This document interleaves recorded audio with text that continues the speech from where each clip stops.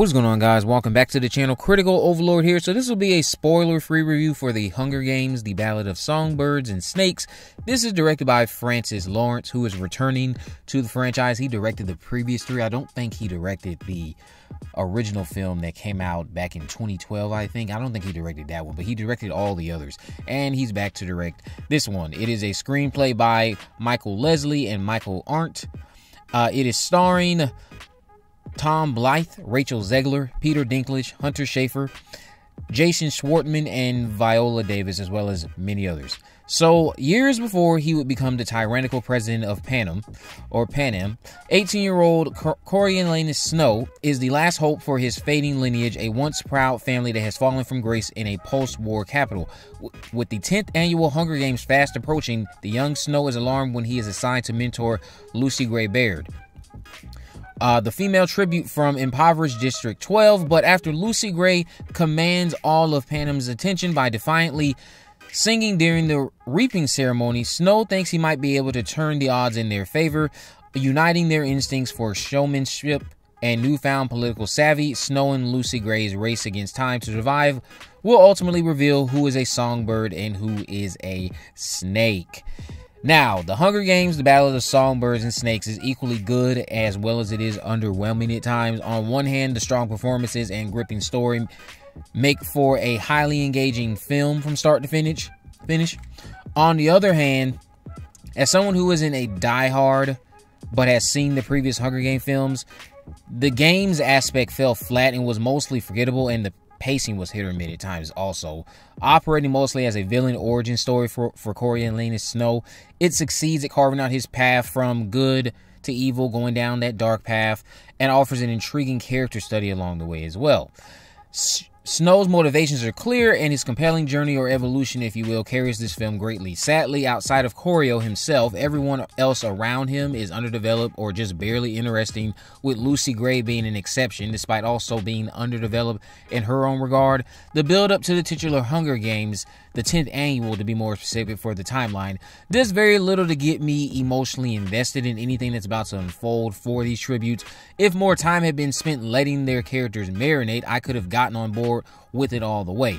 Hell, even Lucy and Snow's relationship isn't fully convincing before the games take place, so his commitment to Lucy is kind of like, I'm halfway in the door, but I'm not fully on board or convinced why you care so much about this woman because you just met her. It's not a bad film, just got so much right with Snow while also getting things wrong that bugged me is all. The characters aren't even poorly written, to be honest, and again, most of them are interesting. Lucy probably has one song too many, despite Zegler being a phenomenal talent. Her voice is incredible. There's this shift in the screenplay where I'm like, what the heck? What am I watching? Is this a different movie? But of course it was the same movie. I don't know how much of the film stuck to the novel structure, but if it's completely like the novel structure, it didn't translate well in this format once it reached the point that I'm talking about, but you'll see once the movie drops, because a lot of you might come out saying the same thing, that it felt like a different movie. I really do have to commend the performances. There is so much conviction that makes a film worth enduring just to be in awe at how great everyone is in their roles. Rachel Zegler might have her naysayers, but she's so talented as far as I'm concerned. The singing on display was impressive, and she's so convincing in the role. Viola Davis doesn't even need to be mentioned, really, because when does she not devour a scene? But job well done as usual, Miss Davis. She devoured the scenery. She left no crumbs.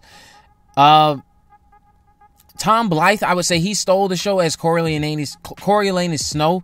Phenomenal production design. You have a great score that adds to the stakes of the film, and the direction was pretty good for the most part.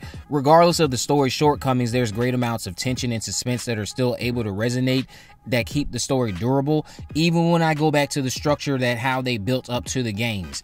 While again, I didn't really care about what was going on once the games came, because of the fact that it didn't really let too much of what happened prior marinate and let me get to really invest in the characters.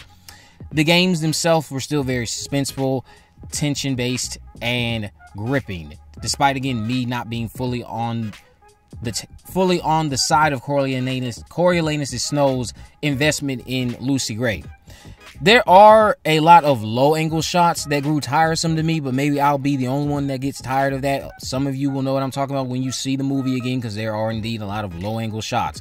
The pacing was hit or miss. The third act really drags. Lucy and Snow's relationship didn't even keep me invested once it started to come to a close, but overall, I wouldn't say I was bored while watching The Hunger Games. Ultimately, if I was to rate this on a scale of 1 to 10, I'm going to give it a 7. I honestly would. It's not a terrible film. It is a film that I did enjoy. I liked it. I thought it was very good. It, again, just has its problems, like any movie. 7 out of 10 is not anything to be ashamed of.